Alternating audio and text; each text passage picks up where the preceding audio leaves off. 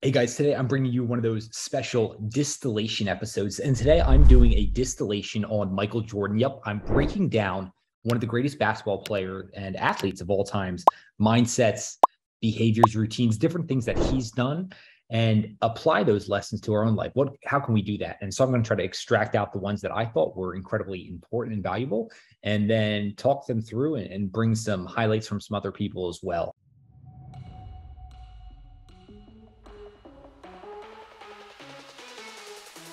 What Got You There is a podcast for high achievers looking to learn from the most successful people of all time what their strategies, lessons, and routines are that made them successful.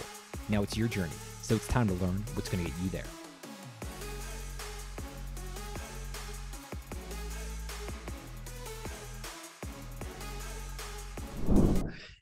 I've been obsessed with MJ for a number of years, watching him on the Bulls when I was really young, and then just understanding more about his competitive drive, his nature. It fascinated me.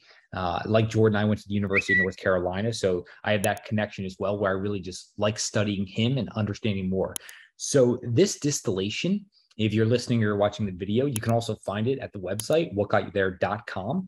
And it's actually the written longer format. And they're way more extensive than what I go into here. And that way you can pull some of your favorite quotes and stuff like that. And also on the website, we have past distillations we've done as well on people like Jordan's former coach, Phil Jackson. Also people like Bruce Lee, former Disney CEO, Bob Iger, people like Nick Konis, Josh Waitzkin, the legendary chess prodigy and martial artist. So a lot of different people. And what I do is I just try to deconstruct their thinking. And so that's what we're going to do here. And I'll dive into this now. So I want to start with the title of Michael's autobiography, and that's Driven from Within. Yes, Jordan realized the importance of this, and he knew that, and he made it the title of his book. And I also think it's one of the most important things, not being driven from other people, not being driven by coaches or the outside world, but driven from within.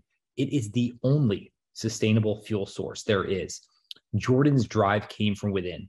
And every one of the all-time greats shared this insatiable inner drive, and that propelled them to excellence. They had this deep burning desire within themselves to bring out their greatest potential and do what only they could do. Now, this distillation is going to pull back the curtain of the mind behind the most competitive person that I've come across, and that's Jordan. And I'm going to start here with a quote by Jordan. I couldn't have imagined everything that has happened, but dreams are like that. That's what makes the journey so interesting. Put all the work in and then let the future emerge. It's what I did on the basketball court. I let the game come to me before I imposed my will. That's a lot different than forcing the issue because you are worried about an outcome that hasn't been determined yet. Anything can happen if you are willing to put in the work and remain open to the possibility. Dreams are realized by effort, determination, passion, and staying connected to that sense of who you are. And then he says, why me? Why not me? I freaking love that, right? Like, why not me? And it makes me think of this great Steve Jobs quote. And this is what Jobs said. And he said, life can be much broader once you discover one simple fact. And that is everything around you that you call life was made up by people that were no smarter than you. And you can change it. You can influence it. You can build your own things that other people can use. Just like Jobs, Jordan realized, why not me? There's all these other people who've done extraordinary things. Why not me? And just that openness, that possibility to let the future emerge. I thought this was just so important to highlight here, to see that all of these great people that we study and deconstruct, they had that question, why not me? And so another thing that Jordan highlighted is all I knew is that I never wanted to be average. Whatever I was going to do, I wanted to do it my way. I wanted the freedom to express myself. It wasn't trying to be different for the sake of being different. I just wanted to follow what I felt. And then he says, my father put a challenge in front of me. I knew what he expected, but I expected even more. The expectations I had for myself were beyond my father's expectations. My thoughts were way beyond the idea of preparing myself for a job so I could be like the guy down the street. Boom. That burning desire to go against the grain and be different is embedded in greatness. Makes me think of some of the people I love to study. I'll bring up a few quotes here. The first is from Arnold Schwarzenegger, and it's hitting on the same theme. It's, with my desire and my drive, I definitely wasn't normal. Normal people can be happy with a regular life. I was different. I felt there was more to life than just plodding through an average existence. That's the Terminator, baby. And then similar to this, I covered this in the Distillation of Bruce Lee. And he said, I feel I have this great creative and spiritual force within me that is greater than faith, greater than ambition, greater than confidence, greater than determination, greater than vision. It is all these combined. My brain becomes magnetized with this dominating force, which I hold in my hand. Boom. It's like this inner deep conviction and belief. Also makes me think of Winston Churchill, who said, I felt as if I were walking with destiny and that all my life had been it had been but a preparation for this hour and for this trial. Everything that we're experiencing, he feels that it helped him get to where he is, but he realized that he's capable of greatness too. And then for someone else I like out there, let's do Jay-Z, right? There's no way to quantify all this on a spreadsheet, but it's the dream of being the exception. Everyone, every single one of them, even Maya Angelou. If you're always trying to be normal, you will never know how amazing you can be. Every single person who's tapped into greatness, what do they say? You've got to be different. You've got to embrace your unique self. It's necessary. So think about that in your own life. Are you trying to follow someone else or are you being you? It's the best thing you can possibly do. And Jordan said, I had dreams. They were my dreams and I had no fear of them. I knew I wasn't going against the grain a fair amount of the time, or I knew I was going against the grain a fair amount of the time, but I came to realize that was just part of the process. I know my parents worried about me amounting to anything, much less someone whose dreams extended beyond Wilmington, North Carolina. That's where he grew up. But he says, but I wanted to become more than a slightly better version of somebody else. I wanted to apply my creativity to everything I did. I wanted others to see me as I saw myself. And then he says, fear of failure? Why would I have any? I didn't know where my dreams would lead. I had dreams, but I didn't have all the pictures because they didn't exist. So I could push ahead with my eyes wide open, take in whatever happened and move on. I wasn't limited by someone else's view of how my dreams should look. Boom. Talk about internally driven. I just absolutely love that line. Remember, all this you can find on the website, whatgotyouthere.com. And you can pull these quotes because I think these are exceptional. And then Jordan goes on to say, he says, I don't believe in following. And he says, and the process for me has always been pure. It's been about leading and staying true, authentic to those fundamental values that flowed downstream from my parents and later Coach Dean Smith. He was the head coach at University of North Carolina. And then he says, players who practice hard when no one is paying attention generally play well when everyone is watching. Success at any level can be reverse engineered to reveal the same architecture. There are no shortcuts. I have always believed in leading with action, not words. And I learned very early to follow my instincts. My standards have always been mine alone. I have never tried to be like somebody else or live up to the expectation of others. I don't believe in following. Boom. Once again, going against the grain. So are you remaining true to yourself? Or are you following the others' expectations, right? For your internal happiness. This makes me think of Warren Buffett. And to use his language, are you using an internal scorecard or an external scorecard? And long-term happiness can only be found by having an internal scorecard. You are the one who dictates your dreams and your happiness. And then he says, authenticity is about being true to who you are, even when everyone else wants you to be someone else. Now, that doesn't mean you don't have to play fair or conduct yourself in a respectful manner, but it's a lot harder to become the best you can when you're focused on trying to be the best version of someone else.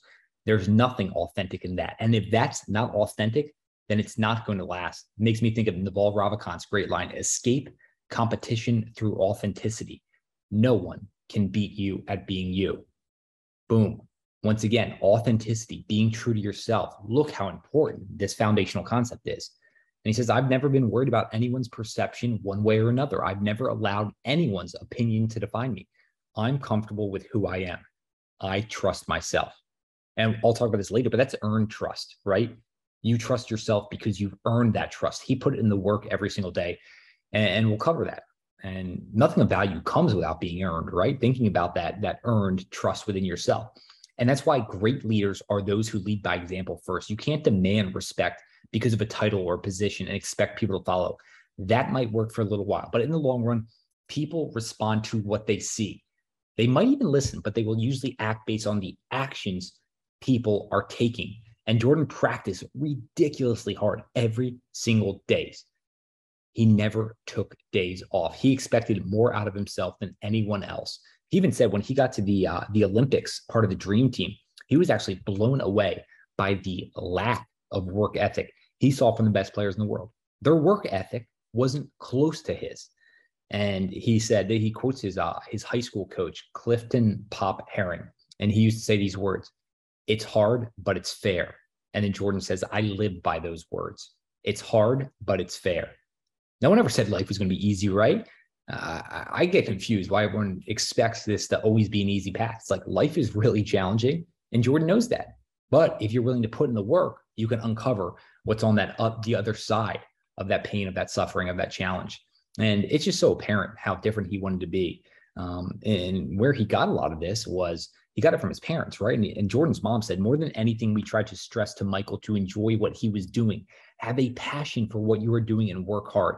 If you don't enjoy what you are doing, then before long, you're going to be tired and you won't find stability. If you have a passion, then you are going to be challenged every day to give your best." Like I said in the beginning of this, it's the only sustainable fuel source. Internal drive. You have to have a passion, a desire, a love for it. Look at anyone who's the best at what they do. There is an internal drive, an internal love. This is just so important because he had that belief, and that if he pursued something that he loved, like Joseph Campbell's Follow Your Bliss, that it would eventually pay off. And we're constantly looking for the immediate rewards right now, right? Like society as a whole. Believe me, I'm guilty of this as well. And we forget about like how long this should take, right? To touch excellence or greatness. This takes decades. But he had this passion, and he knew if he put in the work every day, it could lead to amazing things. You need self-belief, you need focus, and you need passion. 3 critical ingredients for success in life. I think about someone like Elon Musk. He said something like, when something is important enough, you will do it, even if the odds are not in your favor. And then I think of the great restaurateur, Danny Meyer. There's nothing I'd rather be doing, he says, about owning restaurants. I was born to go into business for myself, and I was destined to find a business that would allow me to share with others my enthusiasm for things I find pleasurable. Let's hit on another all-time great basketball player, Kobe. And he says, the trick is finding what you love to do. We talk all the time about hard work. If you got to get up every morning and remind yourself how hard you have to work, you probably need to choose a different profession. That shouldn't be there. I wake up in the morning excited to get to do it. If I'm not training, I am missing it. There's no place I'd rather be. If you have that feeling, then you are doing what you were put on this earth to do. I find it kind of interesting. So many people are so afraid to go after what they truly, deeply love and they're really passionate about. And instead, they do something that other people or the expectations others have. They go after that instead. And what ends up happening, right? They're miserable, they're burned out, they're frustrated. So my question is, why would you not just pursue what you love instead and find happiness and have that internal drive? I'm constantly curious about that. So if you're someone who's questioning that, I don't know. We're studying all these people. We're having all these conversations on the podcast and in the distillery. And what comes up again and again? They have a passion for what they love and they go all in on it. Drive needs to come from within, and only you can know what that is. And so Jordan goes on to say, I wanted the freedom to do what I wanted to do, and I wanted to do it my way. I'm laughing because I'm the exact same. I knew from a young age, I just was not great at doing things others said. So I read this and it just makes me smile. And he says, to this day, I don't enjoy working. I enjoy playing. This is a really big concept, so please listen up. He says, I enjoy playing and figuring out how to connect playing with business. To me, that's my niche. People talk about my work ethic as a player, but they don't understand what appeared to be hard work to others was simply playing for me. We were playing a game. Why not play as hard as you can? There's no pressure in taking that approach. Play to win. What else would you play? Once again, Naval Ravikant, another great line. He says, what feels like play to you, but work for others? When you know this, you're on to your passion and your purpose. Like for me, right? Like, who's going to sit here, write 10,000 words studying Michael Jordan and writing it? Like, I do this in my free time. I love this. This truly is my passion. I love reading these books. I love sitting down with high achievers and people that we can learn from. This is my passion. I truly love doing this. Makes me think of a recent guest, Adam Robinson. He says, the playful state is a powerful state. Everything Jordan does is from this state. If he's not excited about it, meaning play, then he doesn't do it. But Jordan believes so much in this concept. He even says that my niche is my ability to tie play into everything. You have one of the greatest basketball players, so one of the greatest athletes, one of the greatest businessmen, potentially, last 50 years, saying that his niche is he turns his work into play. That might be a concept we want to think about a bit more. It also makes me think about a great book, Running and Being by Dr. George Sheen. He says, if you are doing something you would do for nothing, then you are on your way to salvation. And if you could drop it in a minute and forget the outcome, you are even further along. And if while you are doing it, you are transported into another existence, there is no need for you to worry about the future. What he means by that last line is, if you enter one of those flow states where time escapes you, you are so raptured in the experience, then you do not need to worry about your future, because what you're doing is coming from a pure place of love. And that's something that's really important. And I hope everyone pauses, reflects on this for a second to understand the importance of that. So let's dive into Jordan's high school and kind of understand more about his playing days. Need a sip of water here. So Coach Herring was his first coach, and he says something that I just found endlessly fascinating. He says, Coach Herring was the first one to see in me what I saw in myself. A critical component for someone's success that is rarely talked about is having a mentor or someone you admire show their belief in you and provide you additional confidence. Jordan had this self-belief, but it crystallized even further when his high school coach affirmed what Jordan knew. But he knew it was like so deep inside of him, and then this got reaffirmed. Now, I've just seen this again and again, the power of singular comment in someone's life, especially early in their life, and how that can really change their trajectory forever, both positive and negative, actually. You had a negative comment from someone you respect. It might have you quitting or stopping or questioning yourself, but the positive. Now, I always tell people the best advice I ever received was from my 7th grade lacrosse coach, Bob Turco. And he said to me, he says, the only person who can stop Sean Delaney is Sean Delaney. Now, I could literally spend days unpacking this line, but it meant so much to me because it gave me even deeper inner belief, because one of the people I most respected in the world showed their belief in me. So if you're in a position of power or mentorship, then don't be afraid to open your mouth and let someone know, or someone that you see doing something that you respect, you admire, let them know. Let them know that what they're doing is helpful. It's important. I just think that's so crucial and so key. And so what he would actually do with Coach Herring is they'd get up before school, and he'd pick up Jordan at his house at 6:30. And Jordan said mornings, the morning workouts before school, they were brutal. He says, most days I enjoyed it. Some days I didn't feel like going, but those were the days Coach Herring would push me. He'd pick me up at 6:30. We'd shoot jump shots, play one-on-one, and work on ball handling drills because I couldn't handle the ball at all. Look at this.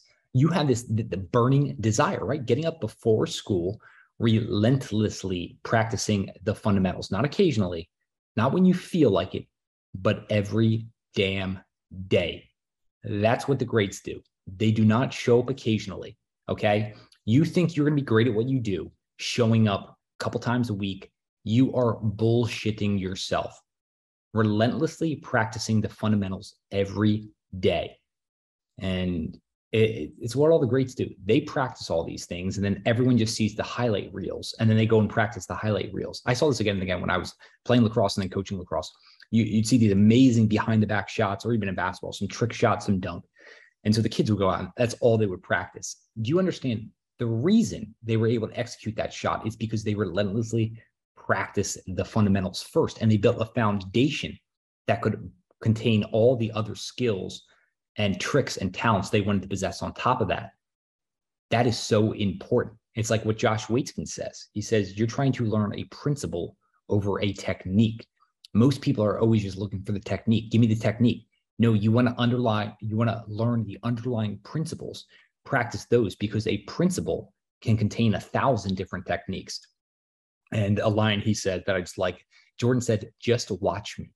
That was my mentality, meaning he was going to put in the work. He was going to show you his hunger. And so now we're going to dive into the element that I just call building confidence.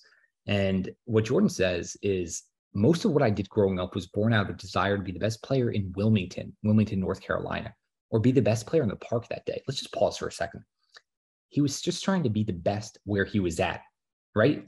His locale, right where he was at right then. He says, I didn't even have any sense of being the best player in the world or playing in the NBA because I didn't have any idea what it took. I didn't even know what it looked like.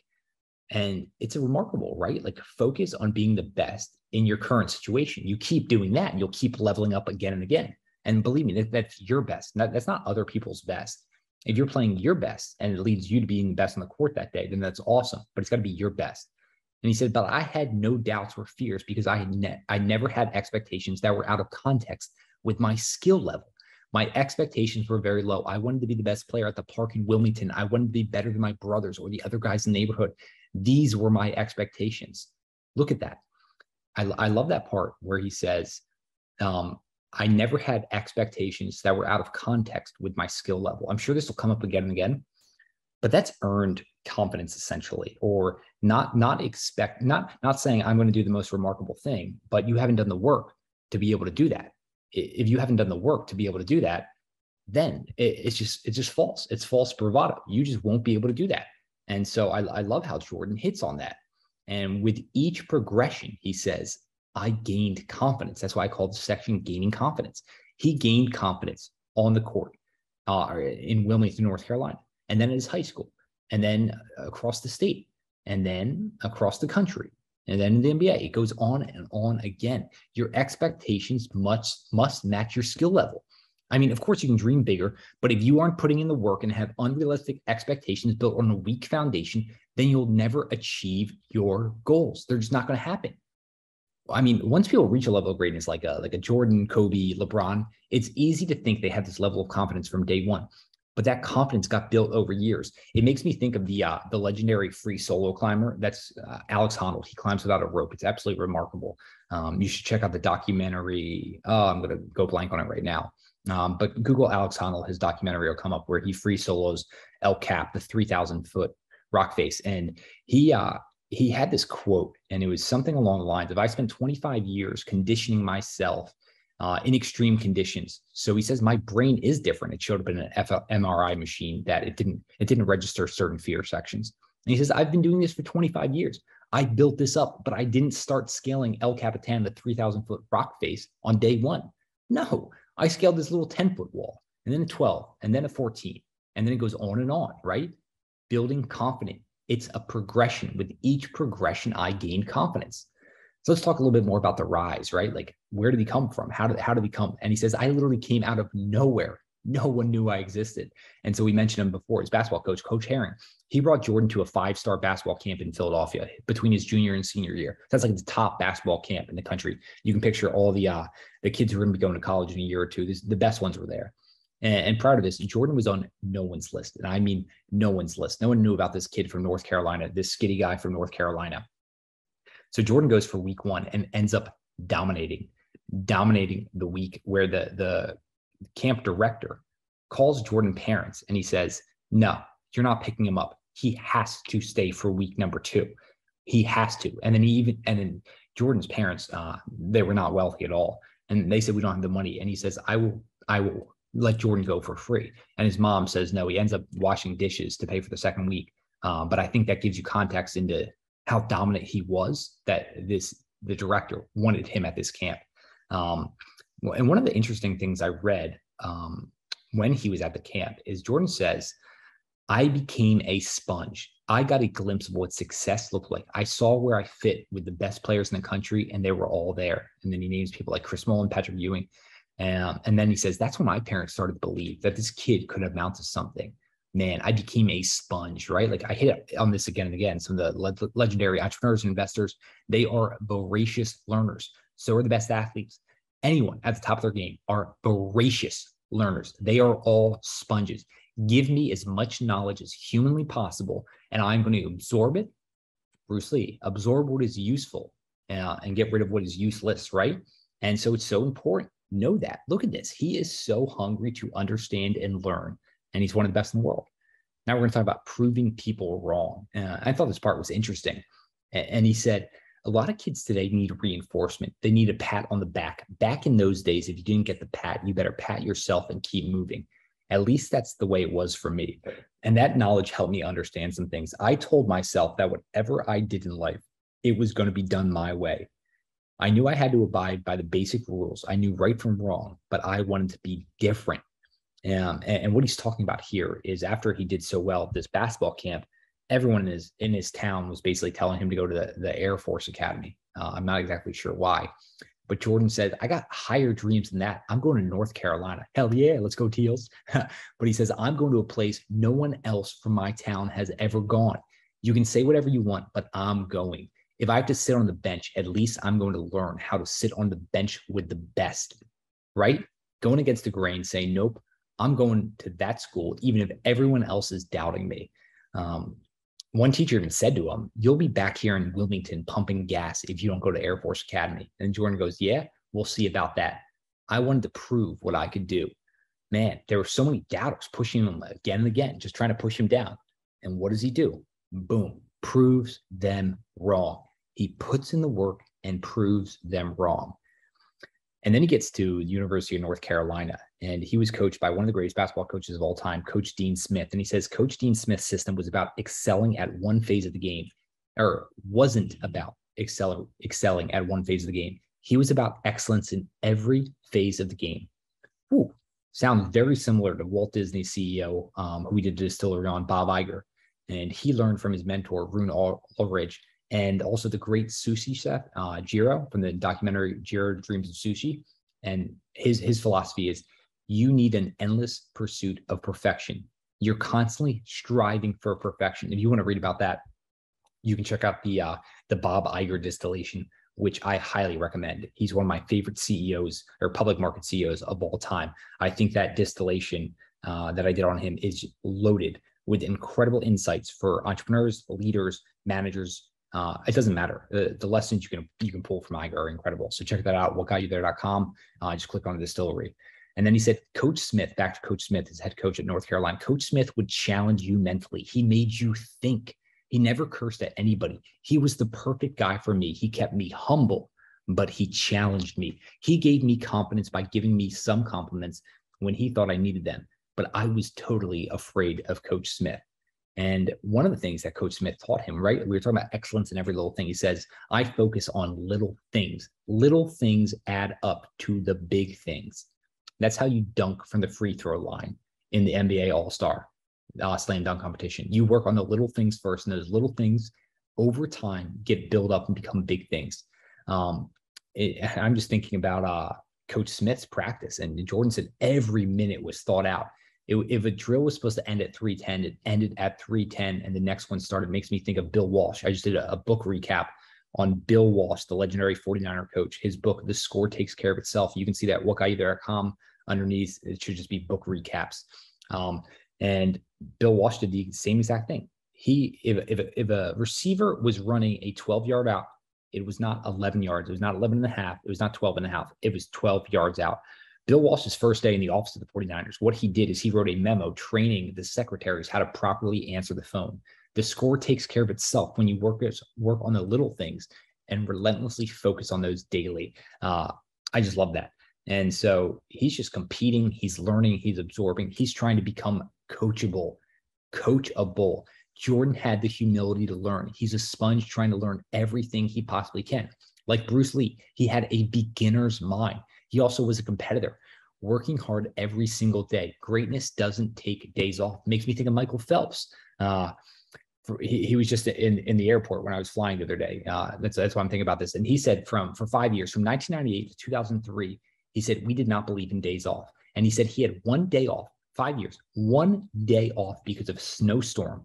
Oh my gosh. Christmas, he's in the gym. Thanksgiving, he's in the gym. Birthdays, he is in the gym, or I guess the pool for Phelps, every single day for 5 years. That's what it takes. So if you want greatness, are you willing to do that? If not, you got to choose something different. And now let's kind of talk about some of his time at the Chicago Bulls. And he says, I came to the Chicago Bulls with no expectations, none. The only pressure I felt when I went to the NBA was I had to prove that, or I deserved to play at that level. And that was easy because it was a step-by-step process. Once again, the little things, right? Playing hard every day in practice, playing against veteran teammates, making the starting five, then playing against the NBA players in games. No one knew what I was capable of scoring, and no one tried to define me by putting a number on those expectations. No one had in mind what would be acceptable for me. After the first year, those expectations came. This is the key part. But by that time, I had positive habits. I had built a foundation for my game, so it wasn't a surprise to me. I understood that the reason I was getting attention was because of the work I had put in up to that point, not because of what I had done to meet other people's expectations for me, right? You put in the work, then the results come. The results don't come, and then you put in the work. Don't get this backwards. If you're getting this backwards, flip your model. Your model is flawed. And to Jordan, it always gets back to work and internal drive. You can't fake it. You can't achieve this level of success without building your foundation on positive habits. I found it interesting as well, just kind of talking about Jordan here. One of the people he played was Rod Higgins, and Rod said, Jordan's practice habits were unmatched. I don't think he ever had the mindset of feeling his way through. Whoever was in front of him, Michael was trying to beat that guy. It didn't matter who it was. He was always trying to take it to the next level.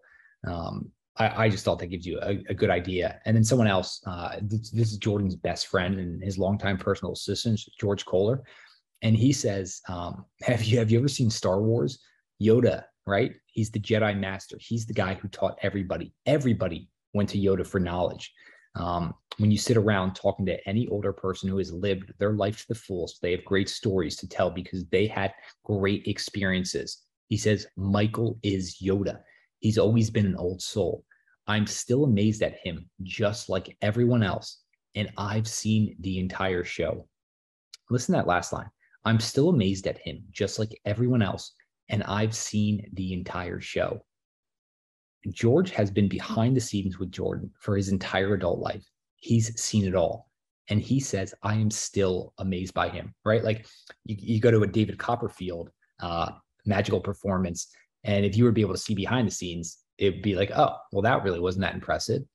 This guy is saying, nope, I've seen behind the scenes. And yep, I am still amazed like everybody else. I think that says a lot.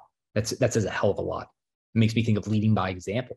And what Jordan says is my leadership came from action, all action. I was doing it with effort and work. I wasn't asking for anything from anyone. My practice habits were great. I forced those other guys to improve their practice habits. I challenged them. Boom. His practice habits were great. You want great results. You want perfect results. You need great practice. You need perfect practice. It's just so crucial. Jordan was always so hard on himself, and he always set the example. It was an example that would raise the standards of everyone else. And Jordan goes on to say, he says, you have to be uncompromised in your level of commitment to whatever you are doing, or it can disappear as fast as it appeared. He says, some players noticed me because of everything I was doing off the court, and that was the wrong reason to pay attention to me. Pay attention to the way I played the game. Pay attention to my passion. Pay attention to the idea of focusing on improvement every day. Pay attention to my commitment. Commitment cannot be compromised by rewards. Excellence isn't a 1 week or 1 year ideal. It's constant. There will be days when you don't feel on top of your game, or meetings in which you aren't at your best, but your commitment remains constant. No compromises. Are you remaining uncompromised? Are you showing up like that every single day? Like he said, in the meetings. If not, you need to look at your process. And Jordan says he's uncompromised the process. And he says, my sense of commitment extended beyond the game of basketball. And he says the brand actually grew because he was uncompromised. And he says it's easy to go the other way, right? Like rest on your laurels, get fat on your success. And he says, I don't ever want to get fat that way. And so Jordan actually had a motorcycle team. This was in early 2005. And I guess they won the championship. And so they celebrated that night. The next day, he sent out a memo basically telling them, hey, I want you to know to be proud of your accomplishment, but it's time to look forward. I think about some of the Super Bowl football coaches, right? Or Nick Saban at Alabama holding up the trophy, and they're back to work the next day. They're on the trail. And one of the cool things to hear Jordan talk about is people he respects. And he mentions actually Tiger Woods. And he says the morning after Tiger Woods rallied to beat Phil Mickelson at the Ford Championship in 2005, he was in the gym by 6:30 to work out. No lights, no camera, no glitz or glamour, uncompromised. That level of commitment is what makes people great. And he said, work so hard. So when you get the gifts, they are yours. It makes me think of Derek Sivers, beautiful author. He's got a great book, How to Live. I have full recap online, but in it, he has a line on mastery that I love. And it's mastery is the best goal because the rich can't buy it. The impatient can't rush it. The privileged can't inherit it, and nobody can steal it. You can only earn it through hard work. Mastery is the ultimate status. That is one of my favorite lines of all time, because if you want to achieve mastery in anything, it is all on you. Boom. Derek Sivers, beautiful work there. And we talk about this drive. It once again gets back to his parents. And this is a quote from Michael's mom. And she said, it was all about learning that there were choices and responsibilities. Now, how are you going to make those choices? Are you going to stand in the corner waiting for somebody to give you something, or are you going to earn it and deserve it so no one can say you took anything without earning it? Damn, right? Like, you got your mom saying this. All right, everything in this life is going to be earned. That's quite a motto to be working off of. I love the line. It's entitled, or earn everything, entitled to nothing. I think that's great philosophy. And another thing that I found really interesting when studying Jordan is he actually got some decision-making advice from Warren Buffett. And so he says, I asked Buffett about his decision-making process. And Mr. Buffett basically ended up saying, he says, or when Jordan said, what's your thought process when you're making a decision? What do you think about? And Buffett says, not much. Whatever my gut tells me, that's what I do. Whatever my gut tells me, that's what I do. I thought that was pretty wild. This is Jordan, because up to that point, no decision I had made had involved a lot of statistical analysis or a lot of weighing of the pros and cons. I was just asking myself, what do you feel? I just felt good hearing that from a guy like him. And then Jordan says, once I made a decision, I didn't think about it again. It was strictly off gut. And then he says, that's how I made a decision to go with David Falk. That's how I evaluated deals before I signed contracts. If I thought the money was cool, great. I didn't think about it again from that point. I'm bringing this up because studying multiple people throughout different generations who went on gut instinct, it's just one of those themes that comes up again and again. So Sam Walton, the founder of Walmart, he says around decision making, it's generally my gut that makes the final decision. If it feels right, I tend to go for it. And if it doesn't, I back off. Once again, we'll quote Danny Meyer, the great restaurateur. I had learned to trust my own instincts and to make them explicit for others. Let's hit on Steve Jobs. Have the courage to follow your heart and intuition. They somehow already know what you truly want to become. Everything else is secondary. Let's hit on Richard Branson, one of my favorite entrepreneurs. I rely far more on gut instinct than researching huge amounts of statistics. What about Oprah? I've trusted the still small voice of intuition my entire life, and the only time I've made mistakes is when I don't listen. Sorry, my dog is laying next to me and she's dreaming, so she's making some noise. Back to Jordan here, okay? Relentless focus. All right, Sean, can you focus on the podcast right now, or the dog having a dream making noise? Relentless focus. And Jordan says, I'm very secure in my ability to focus on what I want. If I have an agenda or a goal, no one is going to deter me from what I want to do. When I'm trying to make a statement or prove something, I might joke around with you, but don't confuse that with changing my motivation. Boom, focus. And then I'm going to hit on some things. Tim Grover, that was Michael's longtime trainer, what he says. And he says, if one thing separated Michael from every other player, it was his stunning ability to block out everything and everyone else. Nothing got to him. He was ice. I've never seen another player from such a perfect boundary around himself where nothing goes in except what he brings in. Boom. How amazing is that? His ability to focus, to only concentrate on what's most important. It makes me think of Napoleon, the great leader. And what he used to do is, people said his mind was like a filing cabinet. When he had a battle, he could be writing a love letter one moment and then right into battle the next moment. I just thought that his compartmentalization was just so crucial. And then Grover goes on to say, Michael stayed in the zone 100% of the time, from the moment he left his home or hotel room for the game until the moment he returned late that night. But during that time on the court, he was the real and authentic Michael. Boom. And then he even says, time is external. It dictates what you can and can't get done. Focus comes from inside you. where no one else can control it. It's so true, right? Like you control your focus, no one else. I don't care how many instant messages you're getting or notifications or distraction. You make conscious awareness to focus on those things. You can direct that focus somewhere else. The greats know how to do that. And I'm thinking about that focus. Let's think about that focus accompanied by effort. And what I mean by that is Jordan says, I played in front of 8,000 people a night in the beginning. So basically a small crowd, especially for the NBA. And he says that never determined how hard I played. It's easy when 18,000 people show up and every game is sold out. It's not hard to find your motivation in that environment. I was playing when the stadium was half empty and my effort was exactly the same, right? Like, are you going to show up with the same driving force, passion, and energy that you will like it's game 7 in the NBA championship on like a regular game in February? And that's what's crucial. Jordan did that again and again and again. I'm just so impressed by that. One of the things that actually was really, really impactful for me in my life and playing sports, specifically lacrosse, is I read this or heard this from Jordan. Gosh, now this would be 20, 25 years ago, where he said he had this idea. The idea that somebody might be sitting there who had never seen Michael Jordan play.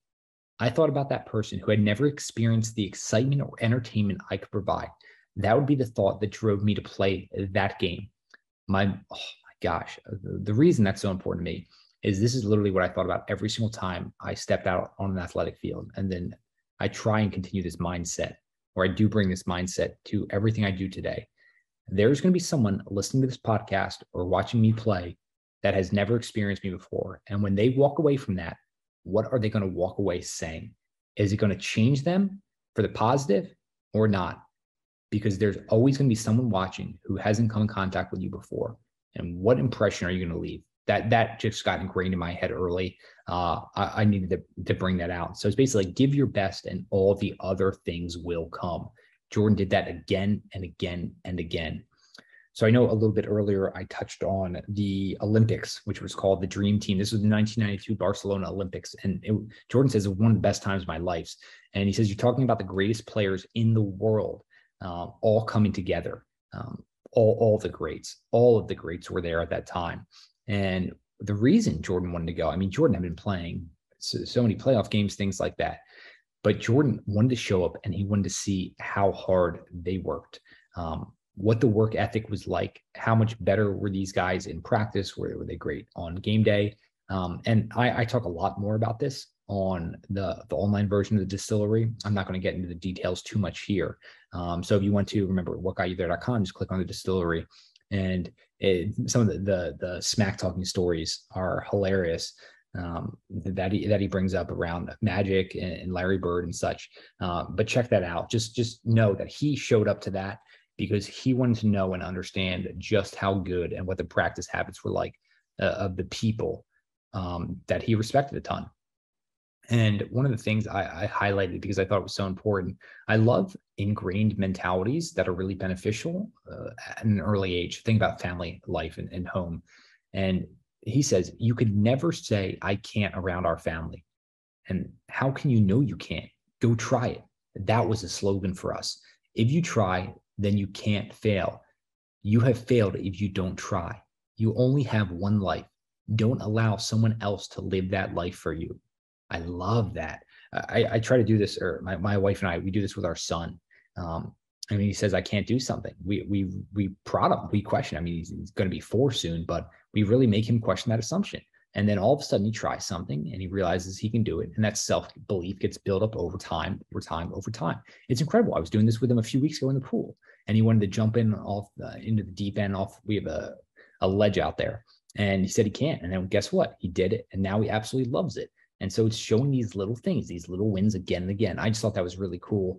I like hearing stories about different family environments and what's done at the dinner table that really impacts people in the long run. So I'm not going to get too much into this, but Jordan does lead the game of basketball. He heads to baseball. And one of the things I thought was interesting, I'm not sure who this was, who said this, but he remembers going down to the White Sox facility in Chicago. And what he would see is Jordan taking these sheets of paper newspapers, and he would just grab them and start crinkling them up in his hands. I guess this works a lot on your forearm strength. You ball it up in one hand and throw it. And he says, I saw hundreds of these. I watched him do that for hours getting ready to play baseball. And he says the way he got himself ready to play baseball was absolutely grueling. So I guess in baseball, you do these things called flips, where I guess someone just tosses the ball up lightly and you hit it just to swing the bat. And he says he would do that for an hour to 90 minutes. Then the team would show up and Michael would go through the regular practice, which ran about 3 hours. Then he would talk to the media for a few minutes before going back out for another half hour to an hour, taking more flips. If you haven't swung a baseball bat in a while and decided to pick one up and swing it for 15 minutes, your hand would have blisters. He goes, his hands were so raw from taking flips that the calluses would rip open every day. When he came off the field, I don't know how he could have held anything, much less a bat. The trainers would put a clear rubberized patch over the inside of his hands. They would wrap his hands in gauze and tape. He looked like a prize fighter.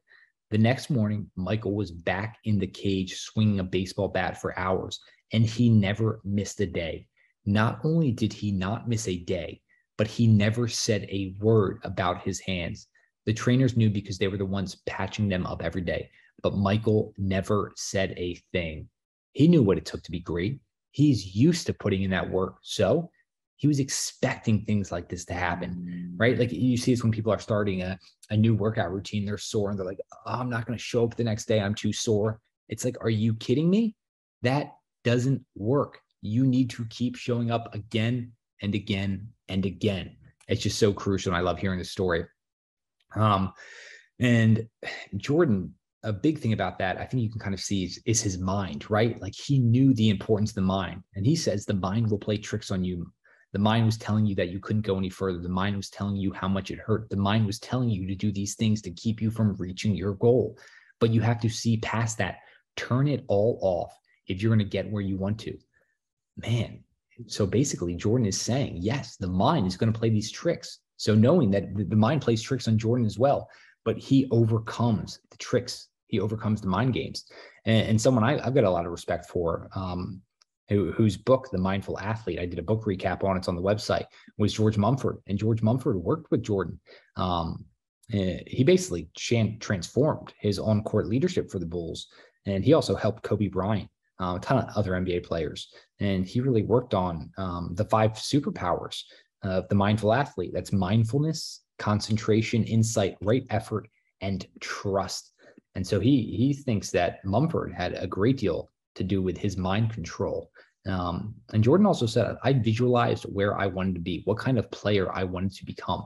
I knew exactly where I wanted to go, and I focused on getting there again and again. Visualization, picturing in your mind what you're going after, playing it like a movie, getting so crystal clear on that your subconscious doesn't know if it happened or not. That's so crucial. Visualize it again and again, embody it like an actual experience. It's got to be emotional. You need to tie in all 5 senses. We're going to wrap up here just in a few minutes, but one of the things that Jordan touches on is around fear. And he says, no fear. There was never any fear for me. No fear of failure. If I miss a shot, so what? So a lot of people are like, oh, he's just being brash. He's being arrogant. Listen to this next part. Maybe even a shot that could have won a game. I can deal with that. If I don't miss the shot, then I don't miss it. We win. I can rationalize the fact that there were only 2 outcomes. You either make it or you miss it. I could think that way because I knew I had earned the opportunity to take that shot. I had put in all the work, not only in that particular game, but in practice every day. If I missed, then it wasn't meant to be. That simple. It wasn't because the effort wasn't there. It wasn't because I couldn't make the shot, because I had taken the same shot many times in every situation. As soon as the ball went up, there weren't any nerves because I trained myself for that situation. I was as prepared as I could possibly have been for that moment. I couldn't go back and practice a little harder. I knew I had done the right things to prepare myself for that situation. One way or another, I knew I was prepared to be successful. Now, if you know you haven't prepared correctly, or you know you haven't worked hard enough, that's when other thoughts and emotions creep into your mind. That's stress. That's fear. It's the same process for doing anything. Anywhere in life, no matter how big or small the stage, whether it's running a corporation, taking a test in 2nd grade, or taking a shot to win a game, At that moment, you are the sum total of all the work you've put in, nothing more and nothing less. If you are confident you have done everything possible to prepare yourself, then there is nothing to fear. There's no stress in losing under those circumstances. It just wasn't meant to be. See, that's a lot different than having fear and anxiety because you haven't put in the work. Once again, Jordan put in the work. So what he's saying is I put in every ounce of work. I was not regretting my practice routine. I knew I'd put in the work.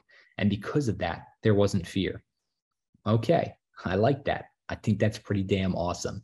He says, I just want to allow whatever is going to happen at its own rhythm. And one of the questions or things that Jordan says when he wakes up in the morning, he says, I would wake up in the morning thinking, okay, how am I going to attack today? So for you, your own life, how are you attacking today? How are you going to wake up tomorrow? How are you going to attack tomorrow? Are you going to wake up and do tomorrow? Or are you going to wake up and attack tomorrow? I think that's a key distinction. The greats attack it. They are hunting. They are in relentless pursuit of what they're going after. So we're going to round this distillation of Michael Jordan out with this. And he says, in all honesty, I don't know what's ahead. If you ask me what I'm going to do in 5 years, I can't tell you. But he says, this moment, now that's a different story. I know what I'm doing moment to moment, but I have no idea what's ahead. I'm so connected to this moment that I don't make assumptions about what might come next because I don't want to lose touch with the present. Once you make assumptions about something that might happen or might not happen, then you open the possibility of mistakes. You start limiting the potential outcomes. I don't make assumptions. I know what I know, and I deal with my life based on what's happening right now. Damn, talk about like seriously and mindful, right? Like being in that present moment. It's obvious that he worked with Mumford and some Zen Buddhism. Speaking of that, like I mentioned, I have the George Mumford's book, The Mindful Athlete, linked up. Also the Distillation of Phil Jackson, who did a lot of mindfulness with the Chicago Bulls and then also the Los Angeles Lakers. And I also did a book recap on Phil Jackson's book, 11 Rings. Remember, all of this and more you can find out at whatgotyouthere.com. We also have the video or audio, depending on how you're consuming this, along with the written format. It's available at whatgotyouthere.com. Just click on the distillery. You can click on Michael Jordan and then see his full distillery, and also check out all the previous ones that we've done in the past. There really is just a treasure trove of information there online. I'm really proud of the amount of work that has gone into this for 5+ years now. People ask me, like, what are some of my favorite books? And believe me, I'm reading constantly. I love books. But what I actually end up doing the most, and this is being 100% truthful, is I go and I read my book recaps and I read my collected thoughts and learnings and distillations. I read them again and again and again, kind of like Jordan taking his reps every single day. And that's how I ingrain these ideas in my head. That's how I learn them. And so just to go through our list of the distillery, the most recent one besides Jordan, the distillation of Tony Robbins. Then I did the distillation of Phil Jackson, Jordan's former coach. I did the distillation of Bob Iger, Disney CEO, the distillation of Bruce Lee. Oh, I love that one. I truly do. I think Bruce was a philosopher who was so ahead of his time. He was not just a martial artist or an actor. The distillation of Josh Waitzkin, the chess prodigy, he's a true polymath or Renaissance man, many talents, martial arts, multiple domains, distillation of Yen Liao, a great mentor of mine, an investor, the distillation of NASA astronaut, former Navy SEAL, and Harvard medical doctor Johnny Kim. Also did the great CEO of TOC and co-owner of the Alinea Group, which owned the best restaurant in the world, Nick Kokonis. The distillation of Toto Wolff, the CEO of Mercedes Petronas, the F1 team, just an incredible leader. So I know that was a lot there, but what I'm saying is the resources, they're all there for you guys. So if you want to learn more, you want to practice your reps, get your excellence in, then head to whatgotyouthere.com. You guys can check it all out. And please, please, please, if you found value in this, if you enjoyed this, if you liked listening, if you've ever found any of this content valuable, the best thing you can do, honestly, I'm asking this from the bottom of my heart, share this. Send this to one person or one of the things that you found valuable. Let them know what you found valuable. Keep sharing, creating positive ripples in the world and making an impact. I appreciate you guys listening. Once again, it is a pleasure and an honor to share this with you. Thanks again. I can't wait for you to experience another What Got You There episode.